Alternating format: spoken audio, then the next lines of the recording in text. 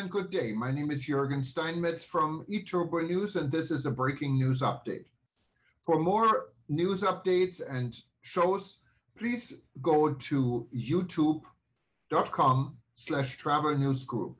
youtube.com/travel news group. Here's our update. Bahamas Ministry of Tourism and Aviation statement on new CDC travel advisory update.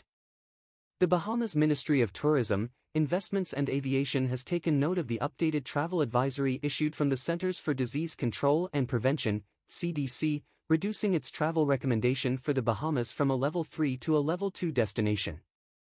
The CDC evaluates lower risk due to decreased COVID-19 case counts as well as lower case trajectory. Vaccine coverage rates and performance also play a role in the CDC's determination of advisory levels. This recent change is an indication that our diligence is proving successful in minimizing the spread, and for that we are very proud. While the updated travel protocols combined with on-island restrictions remain our front line of defense, we cannot let our guard down, especially over the holiday season and into the new year.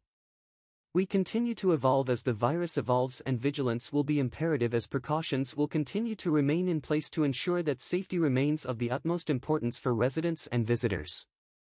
We view this lowered advisory favorably as it is proof that our protocols and protective measures to combat COVID-19 in the Bahamas are working.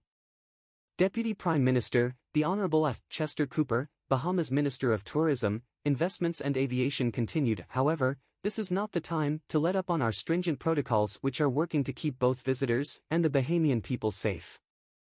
I ask that all those enjoying the beauty of our islands remember this pandemic is not over and that it is our collective responsibility to do our part to help stop the spread.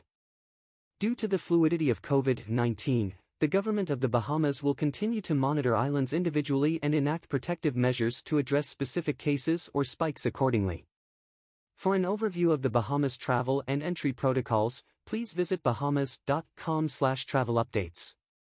We continue to encourage everyone to do their part, wear a mask, stay home if you feel unwell, wash your hands, get vaccinated and abide by physical distancing and sanitation protocols that help keep you and your fellow Bahamians safe.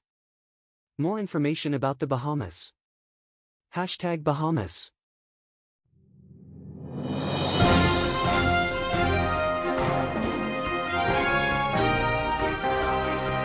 Thank you for listening to our news update. There's more on youtube.com/travel news group, or you can read us, of course, in going to our news portal at eTurboNews.com or travelnews.online.